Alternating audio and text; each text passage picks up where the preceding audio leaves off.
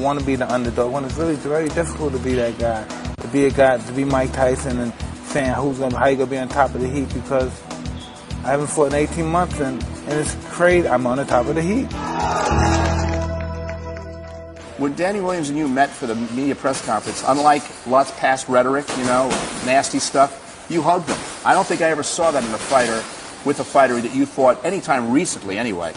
Is there a new humility to you? Is there a new approach to you that wants to just bring it in the ring and forget all the other nonsense? Well, yes, I have children now that are old enough and at the age where they look at the internet and they watch News Center, and I don't want them to see me being very disrespectful to another human being.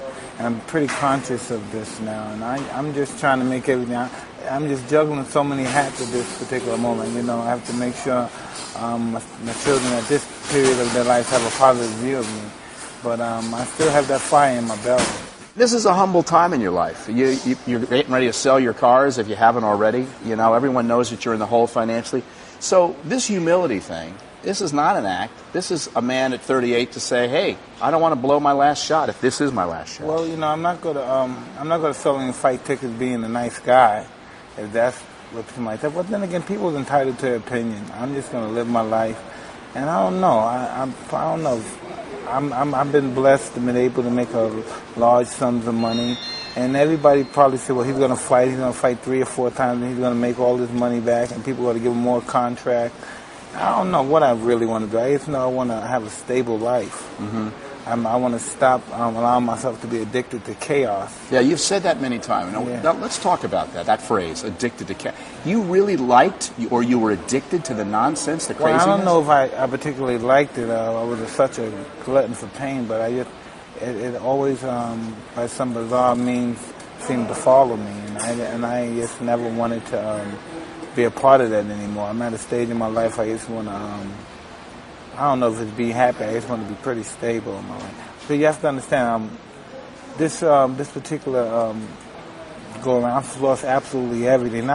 Forget finance. I've been down and up financially through my whole life, basically. But just people who are dear to me, my friends, my girlfriend, I just chased everybody away from me. And it was all my own insecurity, because just to know that there's some great people out there, and I just blew them away. And I have to start all over and probably find some more other great people. It's going to probably be difficult, but they're out there. Maybe this is a little dramatic, but I wonder if you felt at any point that low where you said, geez, I had everything. Why? Why did I do it this? Why did I do it this way? I don't know, Roy. I've never reached that level yet.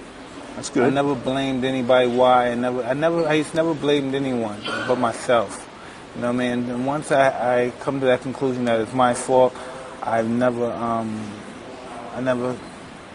took another step backward. I understand that I created the demons. I wrote the book that I'm this particular kind of guy or this monster. I wrote all those stories. So everything that fell upon me was brought upon by me. What would we like when, Gina grows up and she's 17, 18 years old and there's a knock on the door?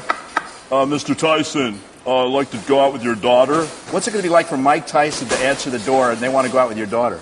I'm going to be like any other father. At one time, it's okay for me to date anybody's sister or daughter and do whatever and go to bed with a free conscience. But the thought of somebody dating my daughter, or her dating anybody that resembles me in any kind of fashion, I would just die of a heart attack. No shotguns, though, or anything? Probably, it's a possibility. But just a stern talk and look. You've had a lot of different things in your career, and you've had a lot of bad moments. There's no question about it. But is there a place for you in your heart, I know this sounds ridiculous, where you can almost laugh at some of the things and laugh it off as best you can? I laugh them off now because it's the past, and I don't allow myself to become a prisoner of my past. What's it like to be the baddest man on the planet, in the world, and everywhere you go? I've learned to deal with it now at this stage in my life, but before I was just very uncomfortable with What do you think you've learned to deal with? What do you think how you've handled it? I've learned to just deal with the fact that if I'm sitting down at a bar and I'm with a young lady or with a guest, and 50 people ask me for an autograph and they start a big autograph session there, I've learned to just say yes and sign it, and just sign it. But deep inside, I'm just saying, wow, you're just irresponsible person. Don't you see I'm trying to have a dinner with this person? But I wouldn't dare say that anymore. At one time I would say that, but I just sign. I don't see them anymore. That's the new thing. I don't see the faces anymore. I just sign, so I don't get offended. I used to get offended because I would see the faces and I would see a lack of respect in the faces because they didn't care. I just want that autograph.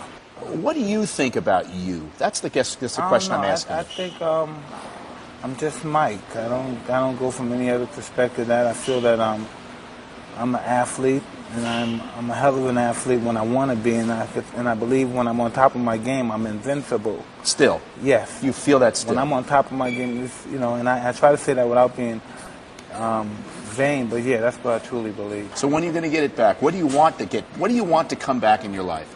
Affection, respect, title, what? The title will come back. All that stuff will come back. All the thing I have to do about that is just work hard and dedicate myself and just stay persistent and consistent on what I've did for so many years.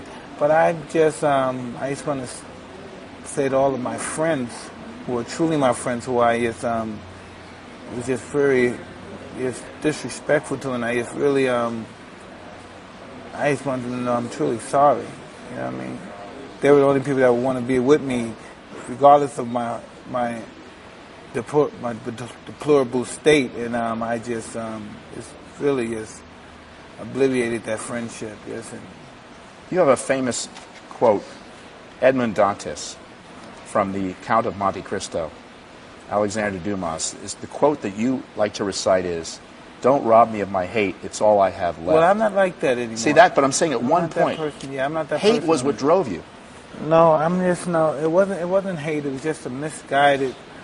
I was just thinking a misguided opinion of people in the world that I surrounded myself in. But you didn't have any trust in yourself. That's what it's all about. And that's what you have to trust yourself in order to trust anyone. And I didn't trust myself. You know, I couldn't trust myself to be with my girlfriend thinking that I might think about sleeping with a friend or something. I had to trust myself, and I've reached the level where I'm capable of trusting myself now, and I'm just so happy in that degree of life, and that from that stage, I'm just proud of myself that I trust myself as a human being.